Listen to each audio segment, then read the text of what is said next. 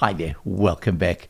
Now I have a really big problem in summer. My bedroom faces west, and in the afternoon I get that western sun hammering in there, and even at 8:30 at night it's still at 29 degrees Celsius.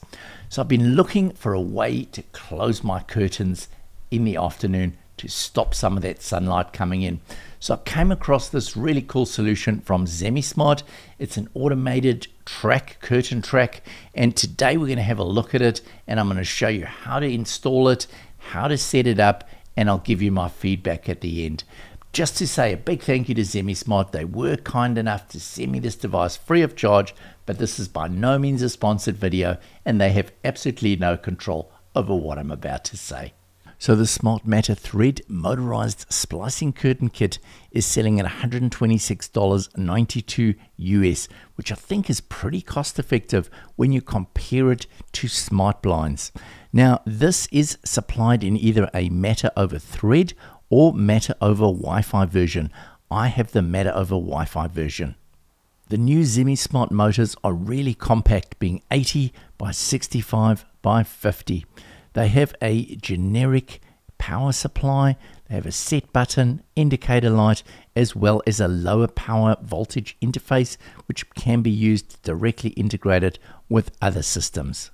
They have a customized track system that allows you to make up whatever length you desire. They're compatible with Apple Home, Amazon, Google, SmartThings, and of course Home Assistant. It also includes a remote control. The motor is super strong with up to a 50 kilogram load capacity, so you're virtually unlimited with what type of curtains you choose. The motor can run off anything from 100 up to 240 volts and is 60 watts power rated. The tracks can either be mounted within the window frame or outside the window frame, and they can be mounted either on a horizontal or a vertical surface. So having a look at the picture on the box, you can see we've got the motor on the one side, and then we've got a section of runners or hooks. Inside we have our instruction guides. Then we have two long sections of rail. So these are our main sections, and then we have another section which is broken up into various pieces. So you use your two long pieces, and then you add on whichever sections you need to make up the rail to the length that you need. Along with that, we've got some mounting brackets. We've got the green belt that actually drives the runners up and down. We've got the master drive along with the power cable.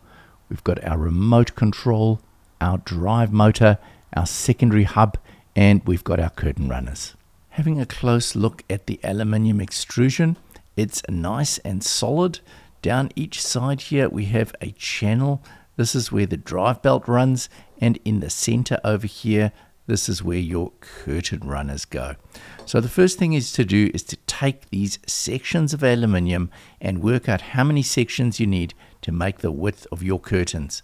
Once you've worked that out, take these joining pieces and slide them together, connect them up using the joining pieces. They only go one direction, and then you take the supplied Allen key and you just screw these little grub screws in over here like that. Next we need to cut 2 lengths of green belt. So select the belt, measure it along the length of the track, and then add either 11 centimeters or 22 teeth to the end. Next, fix the belt buckle at one end of the first belt and fix it in place with the little clip provided. Now select the runner. Make sure that you select the correct runner, as there are two types, and then pull it right the way through so that the belt is running all the way along the one side. Now connect a belt buckle to the other belt that you've cut, fix it in place with the little clip, and then pull the other runner from the other side. Next, install the sub gearbox. Run the belt through the sub gearbox. Connect the belt buckle with the clip, and then select the other type of runner and place it the correct way around into the track. Now do the same thing with the master gearbox, running the belt through the box, attaching the belt buckle, and then selecting the runner. Make sure that you have it the correct way around and slide it into the track. Next, take one of the long screws and connect the two runners together. Do this again on the other side. Next, fix the clip which will install the curtains or allow them to be connected. Use the 2 screws provided to screw them into the back plate. Do the same on the other side. Remember that one will be facing the one way and the other will be facing the other way, and this will allow the curtains to overlap slightly when you close them to make sure that you don't have a gap between the 2 curtains. Next, install the runners. Make sure that you have the same number of runners on either side. Now fix the master gearbox in place with the tensioner. Make sure that it's in the middle of its movement so that the whole assembly can move up and down smoothly.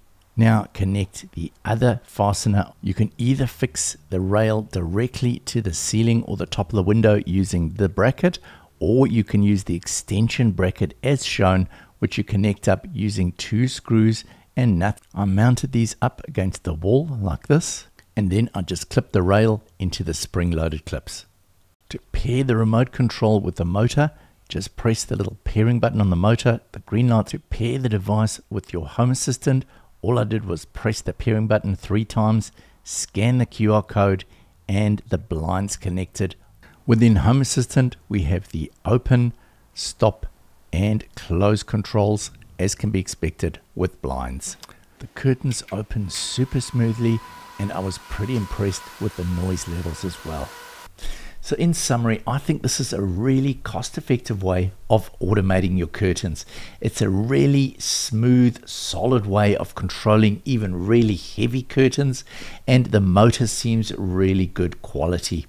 One thing I did find with mine was I had the S-type curtain runners, and what I found was that it wasn't completely opening all of the pleats of my curtain. But then I found that Zemismart actually has a solution for that. You can buy a certain type of curtain runner which actually has a little wire connected between each of the runners, which solves this problem. So I'll be ordering some of those to finish off my installation. Let me know what you're doing in the way of automating your curtains or blinds at home. I'll be fascinated to know. If you've enjoyed this, please like and subscribe, and I'll see you in the next one. Bye for now.